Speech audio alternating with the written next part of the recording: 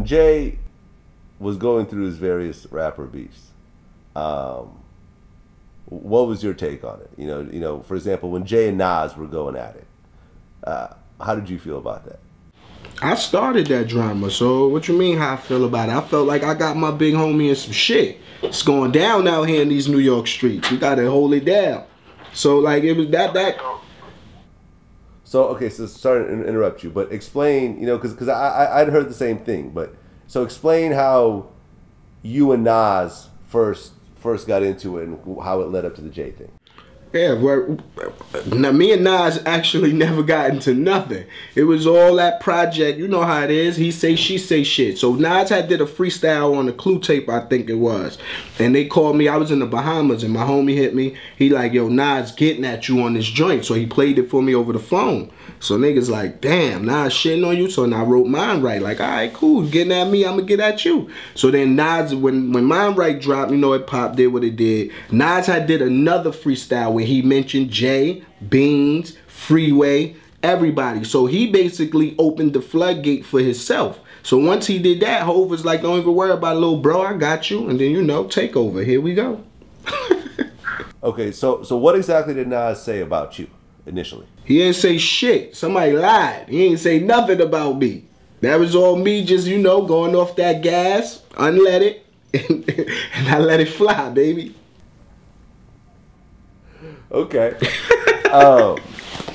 So you basically are taking the credit for the Nas Jay-Z beef, pretty much. You said, do I take any credit for it?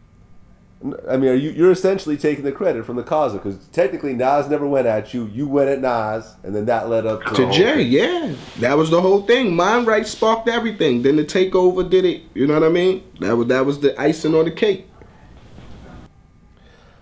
Okay, I'll be honest with you, and not everyone agrees with me. But for example, Schoolboy Q agrees with me.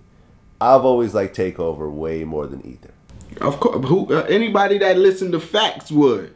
Like, Ether was, I'm not going to say it was a bad record. It was dope. But all that shit was just fake shit. He wore jazz chains. He wore this. Like, anybody that know Hov was that nigga, man. So it's just like, he didn't say no facts in that song. So that's why I can't hold it up there against Takeover. Takeover was factual. Niggas had pictures to implement the lines they saying. You know what I mean? So most of the stuff in Ether you say is just completely made up. Yes, you can listen to it for yourself. Go back. It was just, you know, bunch of lines. You ugly, you big lip nigga. Like, that ain't facts. Why do you think so many people feel that Nas won though?